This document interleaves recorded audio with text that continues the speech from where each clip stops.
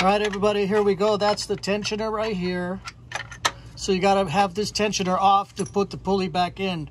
Those are the 10-inch bolts that you got to put in. First, put the pulley in, then jack up and down the motor without this tensioner in. So you have to take this tensioner in to get that pulley over there, okay? And then the wrenches you need to do this is these two.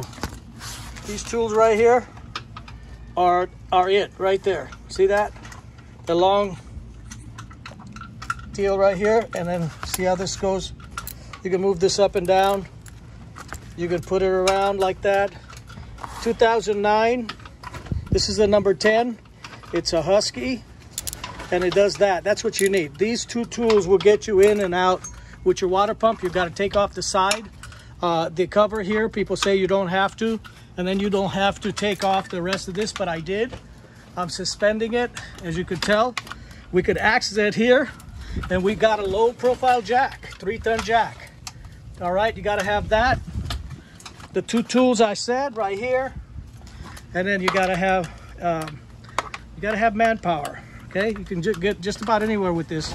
Replacing a 2009 water pump and tensioner. And here's the deal.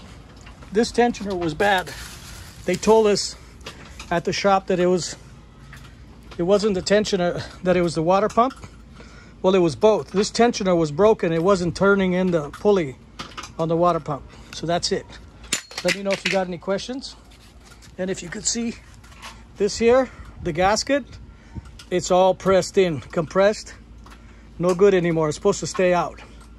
I don't know if you could see it. Well, that's flush, more than flush. Water just got through that. Okay? Thank you guys for watching. Please subscribe and hit the bell. And my mechanic here, he's top notch. Thank you. Thank you for watching. I'll leave the description below of where he can be found. Thank you. Bye.